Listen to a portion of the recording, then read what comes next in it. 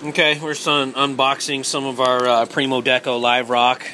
This will just give you an idea of what you get in an average box of the Florida Primo Deco.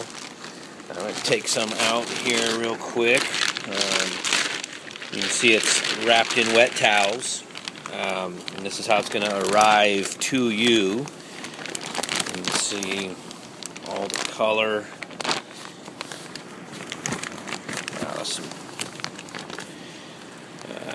You can see all the different corals and stuff on it, sponge, several different coral species there, some Halmida algae on there.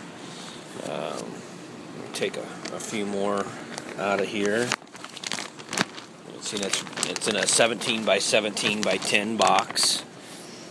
Sometimes you'll find some goodies in the bottom as well, stuff that's fallen off the rock, crabs, snails, things like that. There's another piece here. You can see some of more of the corals and stuff on it. Some macroalgae. There's a mollusk on there.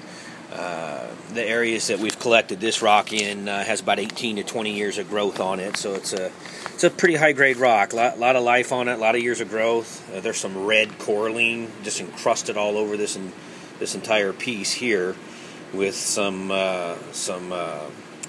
Caulerpa algae growing out of it.